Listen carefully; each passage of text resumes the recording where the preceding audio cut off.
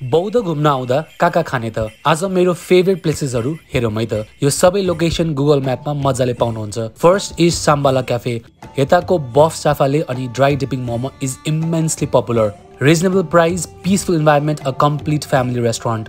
अब बौद्ध आएपछि कोरा गर्ने एरियामा हिमालयन जावा नजिकै नमस्ते बीच ह्यान्डिक्राफ्ट भित्र सोलु भकान्जै शेर्पा खाजा घरमा रिलदुक चाहिँ अवश्य ट्राई गर्नु होला। रिलदुक चाहिँ अथेन्टिक शेर्पा फुड। मैले यो फर्स्ट टाइम सोलुखुमा जाँदा ट्राई गरेको थिएँ।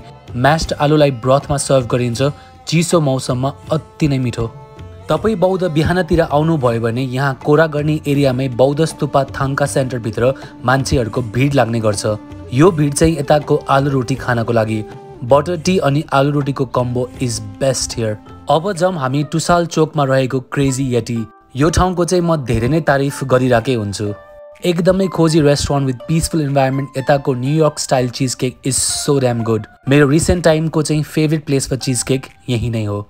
केही हेल्दी खाम है त अब। बौद्ध गेटकै अपोजिट रुङमाङ किचन भन्दा अलिकति अगाडि अर्ग्यानिक स्मूदी बोल एन्ड क्याफे खुलेको छ।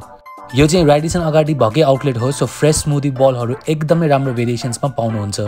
मैले चाहिँ ब्लुबेरी स्मूदी बल ट्राई गरेँ, तर यताको मस्ट ट्राई इज र cacao and PV ball. Very nice quantity, fresh ingredients and super healthy.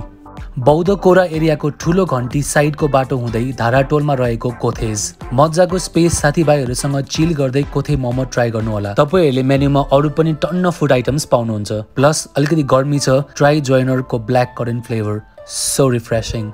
कोथेजकै अगाडि अहिले cold and hot spicy noodles खुलेको छ। यताको बफ किमा नुडल्स एन्ड मिक्स लाफिङ is the best you can find in बौद्ध एरिया। कसम यताको किमा नुडल्स अहिले एकदम नै ट्रेन्डिङ इन बौद्ध। क्राउड चाहिँ अलि वाइल्डै हुन्छ, सो हल्का कुर्नै पर्ला, बट प्लिज ट्राई इट। कोथेजबाट अलि अगाडि सेतो गुम्बा जाने बाटोमा भेरा पिज्जा खुलेको छ। भेरा पिज्जा पनि very open yet peaceful environment.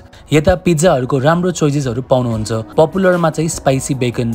हामी Nepali प्यालेटलाई perfect flavour and test. तपाई बौद्ध एरियामै बस्नुहुन्छ भने take away is the best option. Last एउटा स्पेशल मेन्सन चाहिँ जी क्याफे। यति धेरै वर्ष भइसक्यो जी क्याफे गइरहेको, अझै पनि म यता आउँदा खाने भनेकै चिकन गार्लिक नुडल्स। एकदमै ससी, rich in flavours and good मिल। हस् त अब बौद्ध घुम्न आउँदा यो ठाउँहरू चाहिँ मिस नगर्नु होला।